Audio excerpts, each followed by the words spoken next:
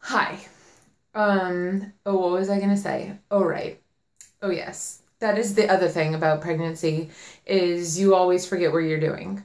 Although I forgot what I was doing before I was pregnant, so maybe that's just getting older. Getting older. Adulty. Yuck. Anyways. Oh, yes. I was gonna tell you what I dislike about pregnancy. I was gonna tell you what I dislike about pregnancy. Well, I really don't like that you have to go to the bathroom all the time. It always feels like I have to go pee, which freaks me out because I had a UTI like 2 years ago and it was the worst pain ever. Although I guess that's going to be rivaled this September when something is coming out of my vajango the size of a watermelon.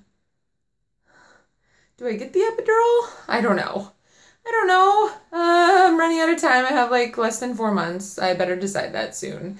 And then there's like birthing plans. Anyways, I'm getting off track. I hate going to the bathroom so much. It's like, I got everything out. And then as soon as I get up, I'm like, I feel like I have to go pee again. I'll just sit here for the rest of the day. And because we live in California, I'm doing California a little bit of a favor because I know I'm going to have to pee about 10 times when I'm home. And I don't flush the toilet. Maybe a little bit of TMI. It's just pee, so it's okay. And because I'm so hydrated, because I need to go so much, it's pretty much clear. So you never know that I even peed in there.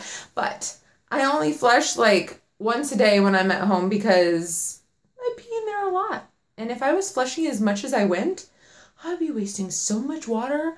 You could like probably make a whole almond farm. Not really, but those almond farmers and their water, who knew? Anyways, I'm thirsty now. I'm gonna go get a drink. Drinks. That's what I also dislike, is that I can't have a drink. I know my doctor said I could have a glass of wine, but I'm scared. I heard this commercial and it like came on out of nowhere. It was like, hey, no time is ever a good time to have a drink when you're pregnant.